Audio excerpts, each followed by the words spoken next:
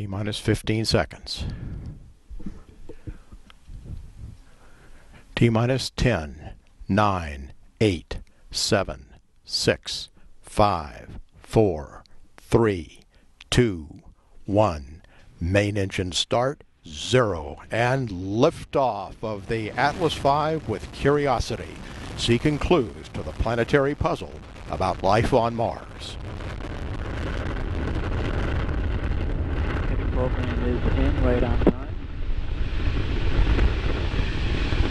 180 operating at 100% thrust as expected.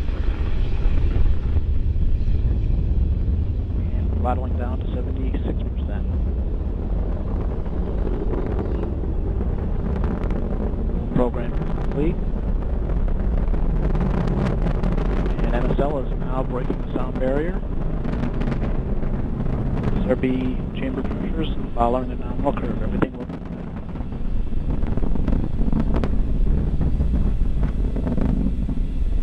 good. And we've passed through max Q. We're on closed loop on Atlas PU. Signatures as expected.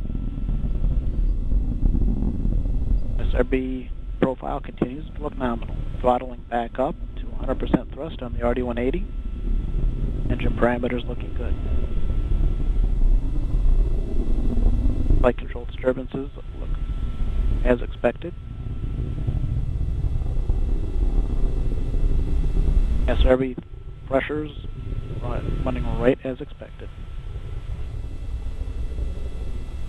Coming up on SRB burnout, we have burnout of the SRBs.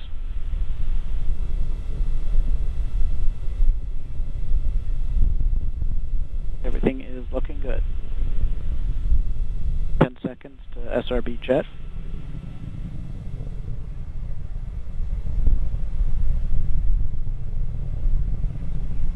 And we have first pair and second pair. Both sets of SRBs have successfully jettisoned the vehicle. We've re-enabled guidance.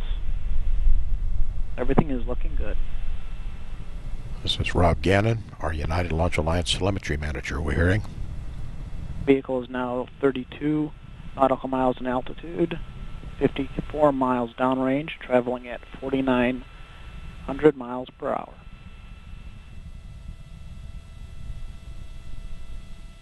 And we've throttled down to hold a constant 2.5 G level for payload fairing jettison.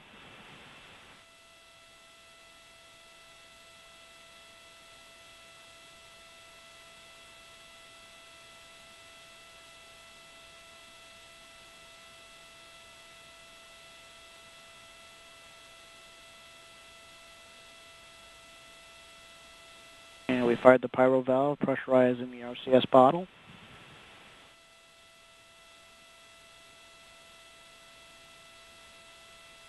Pressure increasing in the loop as expected.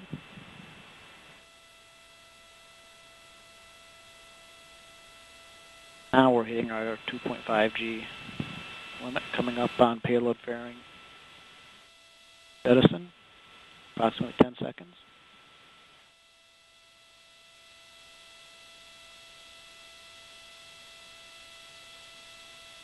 Fairing jet.